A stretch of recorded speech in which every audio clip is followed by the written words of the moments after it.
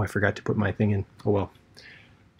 Hello everyone, and welcome to the T3 Alliance weekly update on lessons. Today is lesson number 4.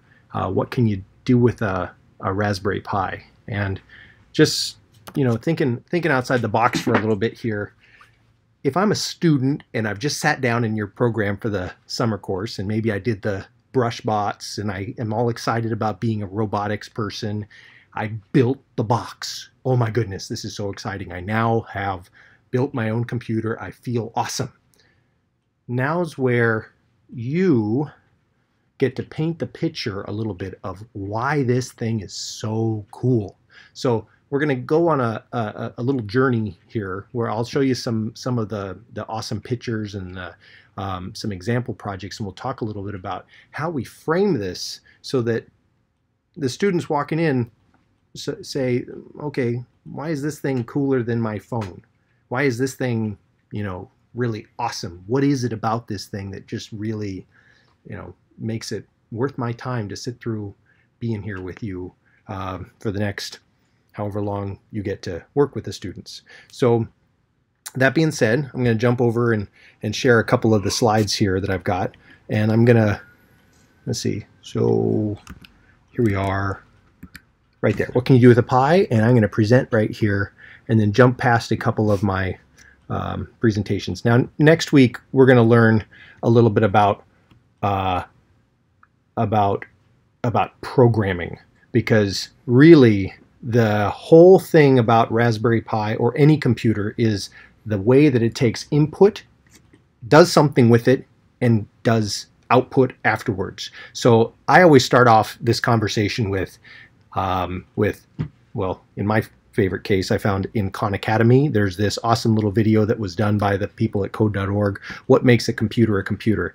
And I'm going to just play a few short clips of this, a few short sections of this so that we can kind of watch it. And the link to this will be down below. My name is Mei Li Ku, and I'm a designer and an inventor.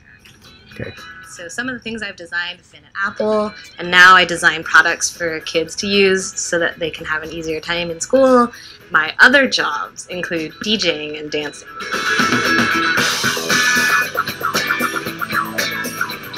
Computers are everywhere. They're in people's pockets, they're in people's cars, we'll have them on their wrists, they might be in your backpack right now. But what makes a computer a computer? What does make a computer anyway? And how does it even work? Hi, I'm Nat. I was one of the original designers of the Xbox. I've been working with computers since I was maybe 7 years old, and now I work on virtual reality.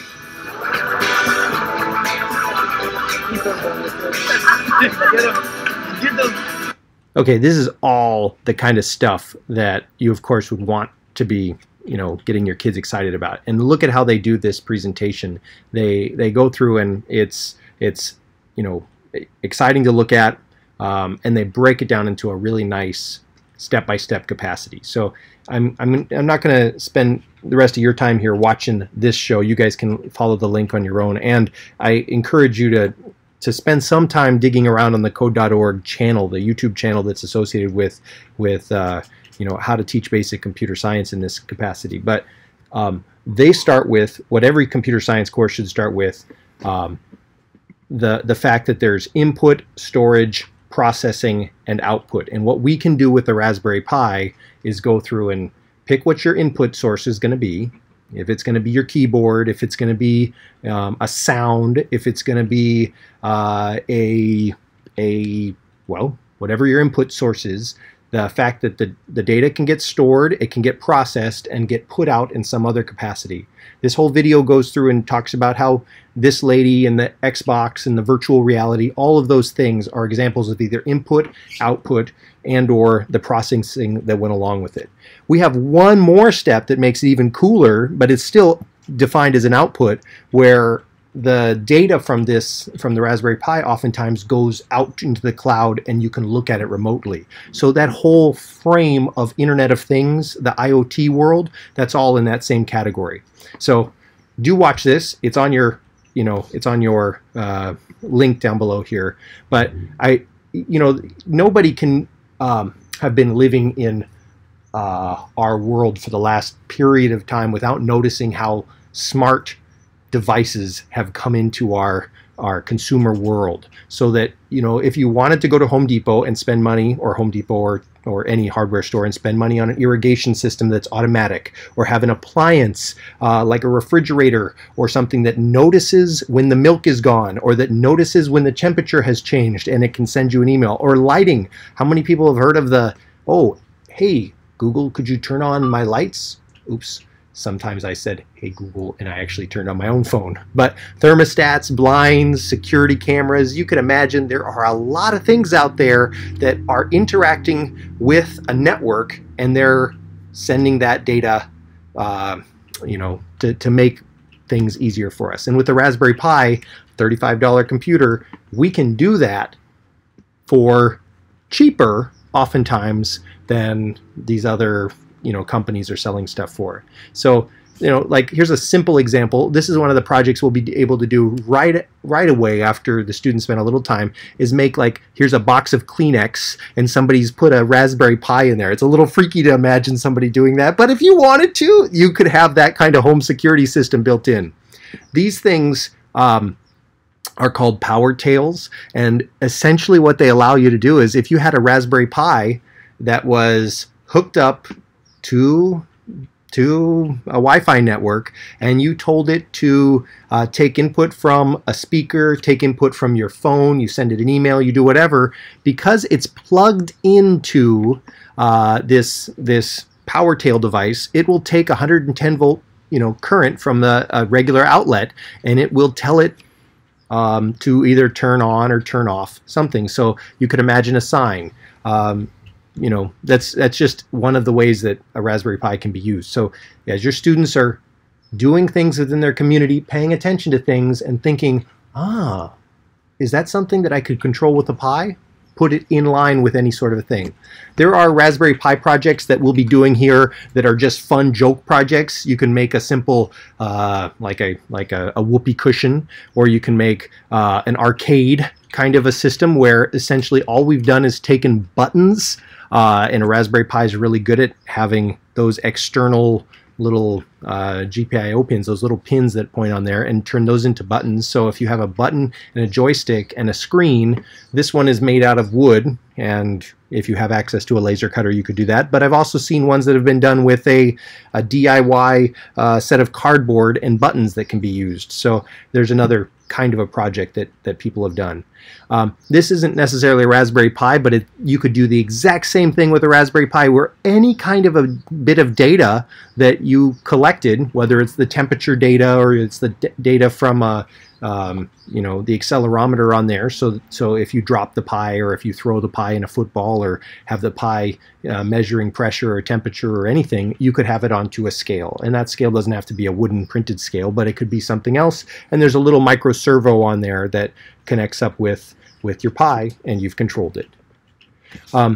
There's the biomedical field. Holy cow. If we start thinking of all of the things, when you go to the doctor's office and you notice that they put your finger in this little finger sensor that measures the amount of oxygen in your blood, or that measures your pulse rate. This is a field where the electronics that are associated with this tend to cost a little bit of money. But using Raspberry Pi technology, the Pi is $35. These little sensors are between $5 and $20 or $3 sometimes, and you can build them in a much simpler fashion. Here's a person I found who built a Raspberry Pi based Braille box. So how did that work? Somebody was able to program what the words were on a screen and convert them into three-dimensional buttons that pushed up and down. So there's a lot of you know, engineering that had to go in this. These little balls were on top of solenoids, but still, it's a need that was addressed. The Raspberry Pi jumped in and helped out. Here's a guy I found who said, you know what, I think the Raspberry Pi screen could be whatever, and I see how cool it is to have Google Glass or one of those kind of things that give you augmented reality. So this guy just wrapped a Raspberry Pi onto his head and has a little screen that drops down so he can see things in a more certain capacity. I don't know what the need was other than just being cool, but sometimes that's enough for kids to see, oh, okay, there's something cool out there. Let's look at one more step forward. This is a Raspberry Pi, which also has night vision goggles on it. So, holy cow, if you had a Raspberry Pi, you had a night vision camera, and you could somehow attach it so that you could see with it as you walked around. I'm sure those things cost a lot if you bought them on the open market, and you can buy them on the open market, I'm sure. But if a student had a need for it, they could build something that could adapt their own sense of perspective to it. In the agriculture field, wow, there's a lot of possible projects that are out there, a lot of things that have been done. So I'll just show you a few of them. This is an automatic watering project. So essentially there's a Raspberry Pi, and when the soil gets dry enough, it loses electrical conductivity, and it triggers a little electronic pump that pumps water until that electrical conductivity goes back to a stable base rate. You could imagine taking this same exact idea and switching it over to anything that can be measured with a sensor. So if I've got a hydroponic system, or if I have some sort of a potassium selective, or an ion selective electrode, some sort of a sensor that can pick up the amount of something that's in the, in the soil or in the growing medium, then I can add new stuff into it. So again, this isn't the first time it's ever been invented. Probably we could go onto garden.com or something and we could find this kind of thing. But in this situation, a farmer could have a problem, somebody in your community could have a problem, and we could address the need with the kind of technology that your students have hold of right there. Here's a egg incubator, very simple. All it is a styrofoam cooler with a temperature meter in there and a little LCD screen. And if the eggs need to be incubated at just a certain temperature, then that could be controlled from this kind of a thing. And what we can't see here, but is probably also possible, is that a person could be sending this data to their phone, so that if an egg hatched, or if something drastic changed, then they could get an alert come on there.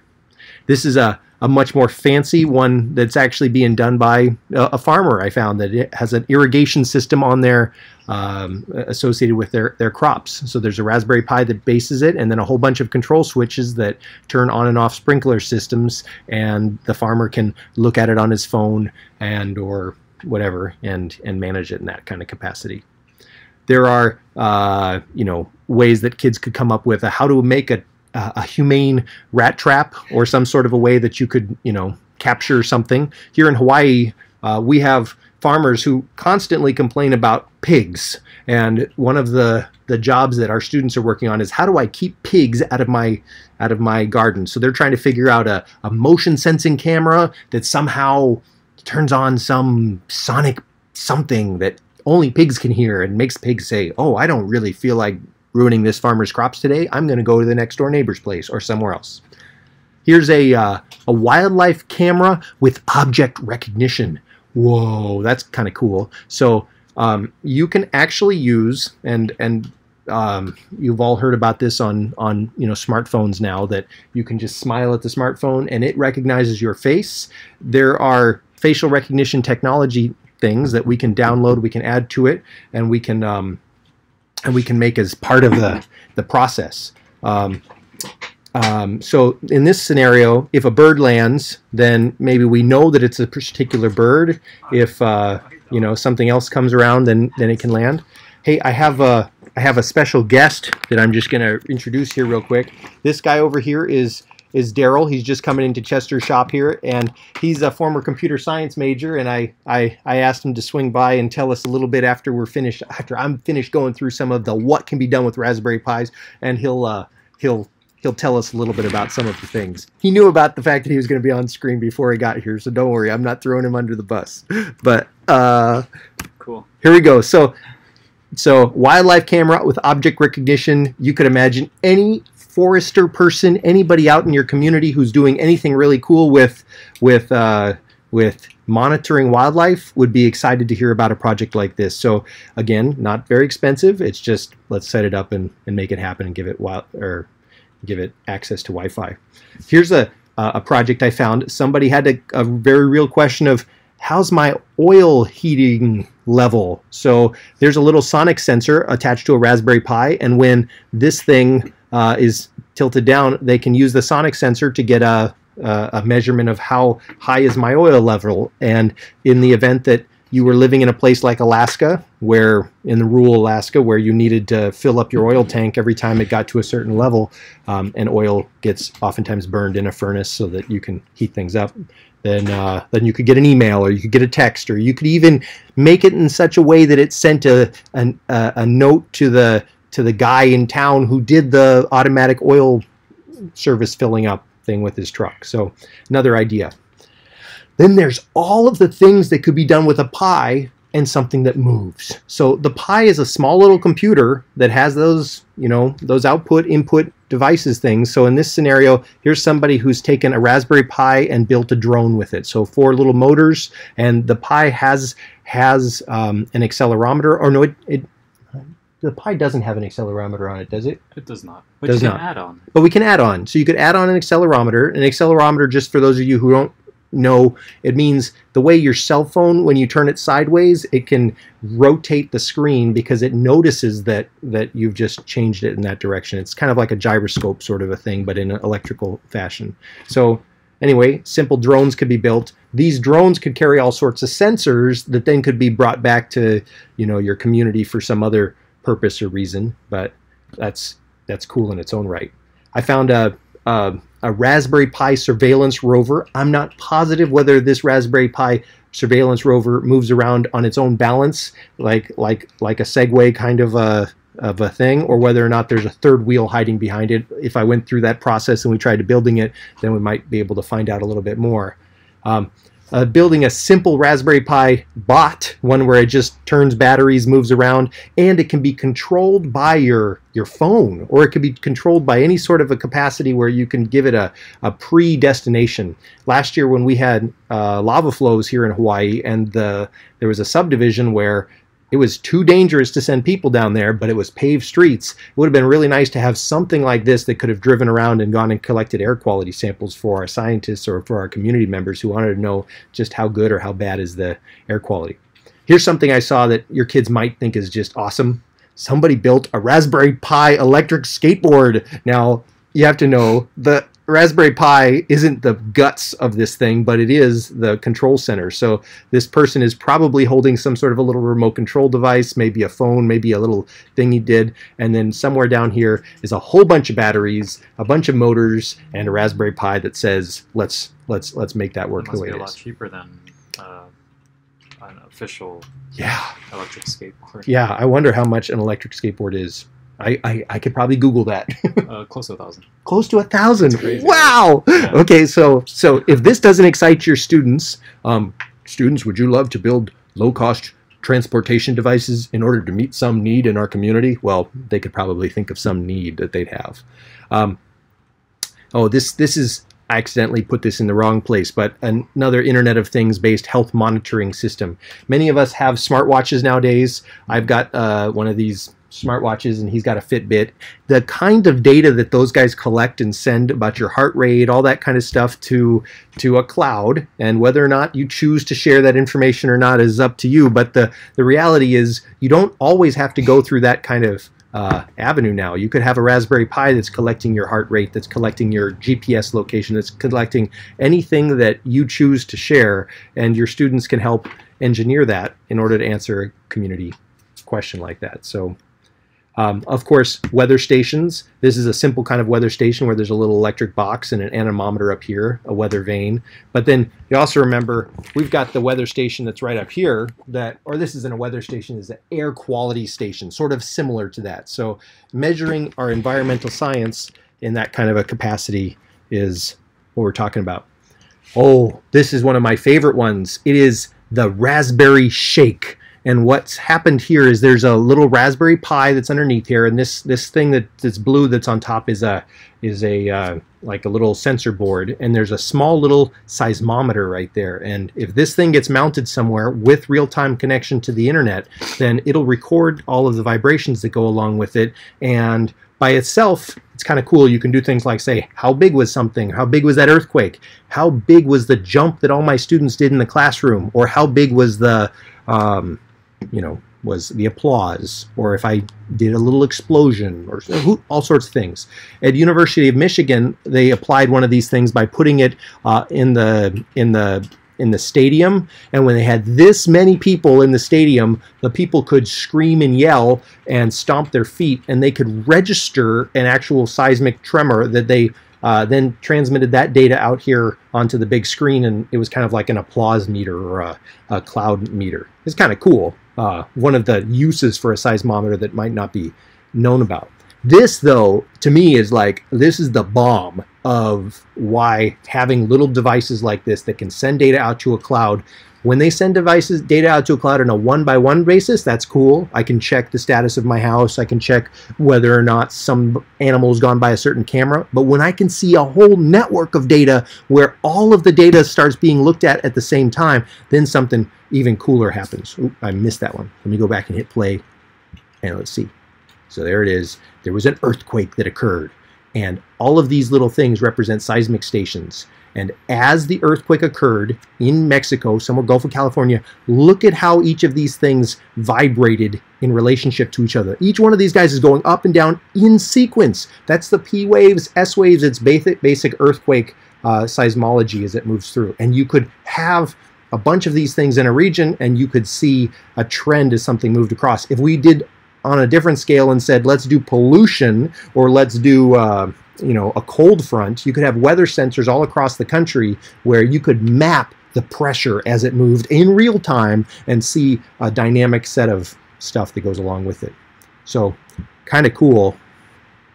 Sonic Pi, I was just looking for ideas here, but Sonic Pi seems like it's a way you can make your Pi play music.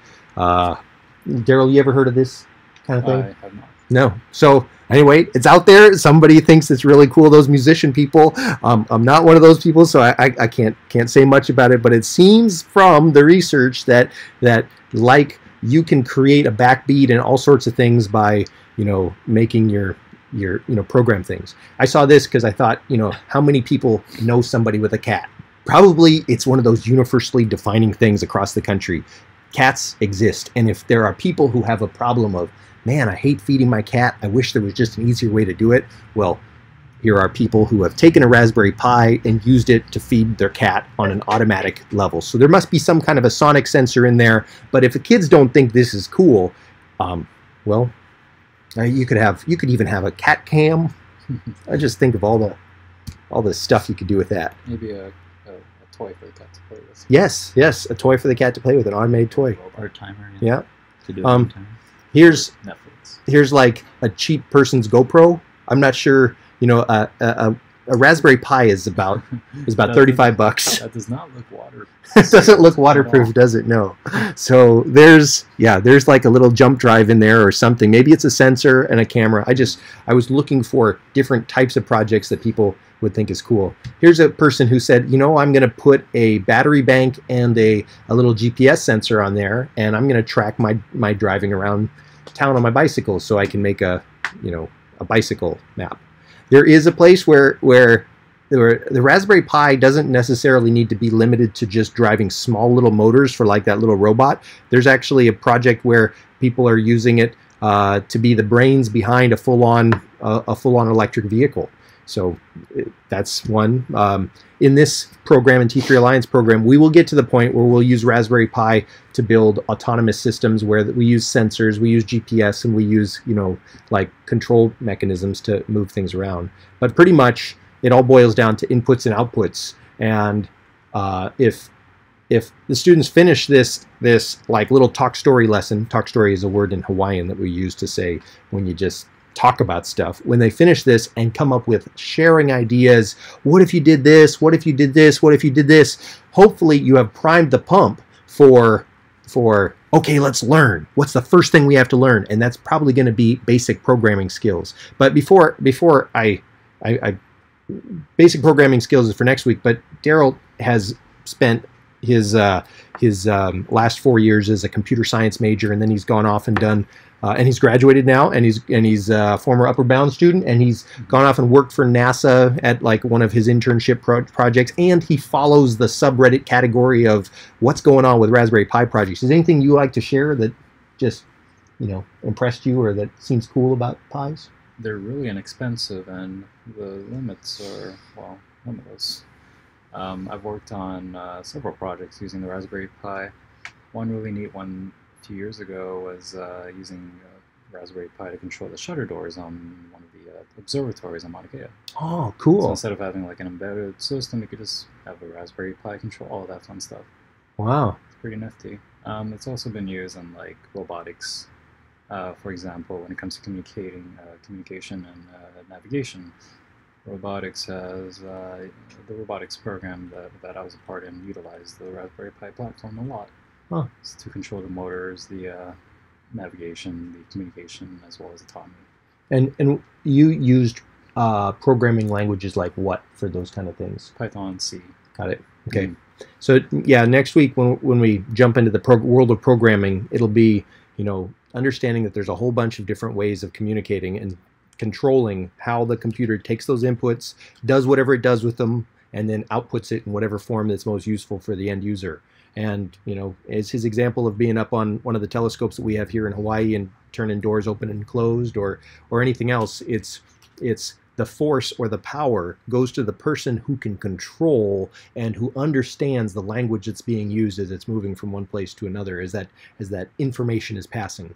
So cool. Are there any questions we've got coming in on our channel or anything? No? All right. Oh, I have a question though. Oh yeah, go for it. Can you do video with the cameras?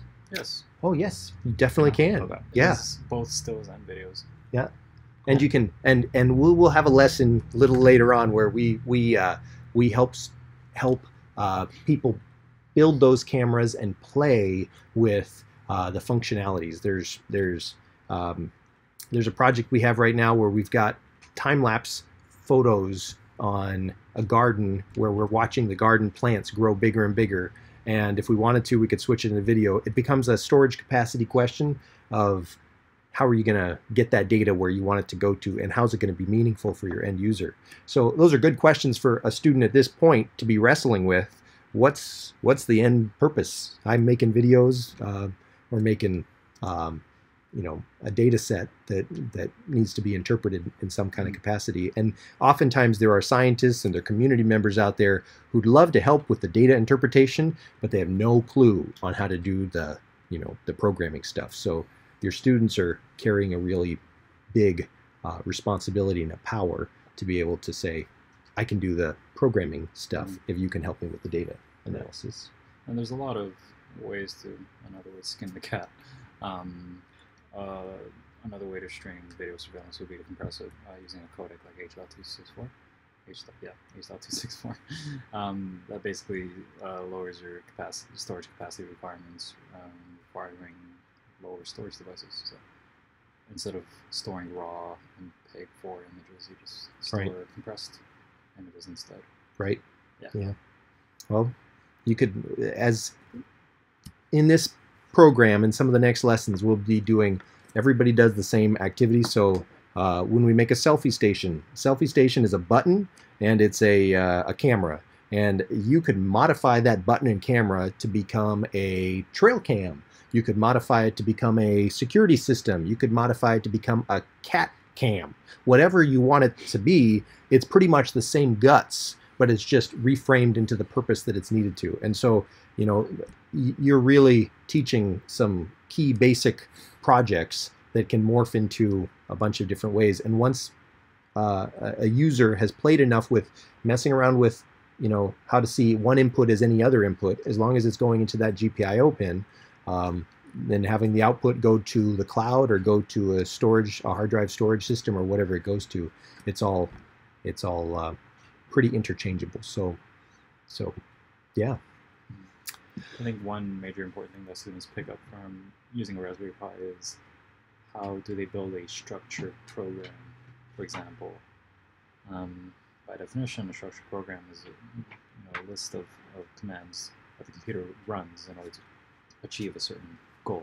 Mm. Like if you want to do surveillance video, you follow the steps of getting the video feed from the camera acting as input. Then you store it out as an output to a storage device, whether it's a cloud-based or a local-based storage. Right. So basically, they learn the structure of how to get from one point to the other and achieving that goal of video surveillance. Right. As a scenario.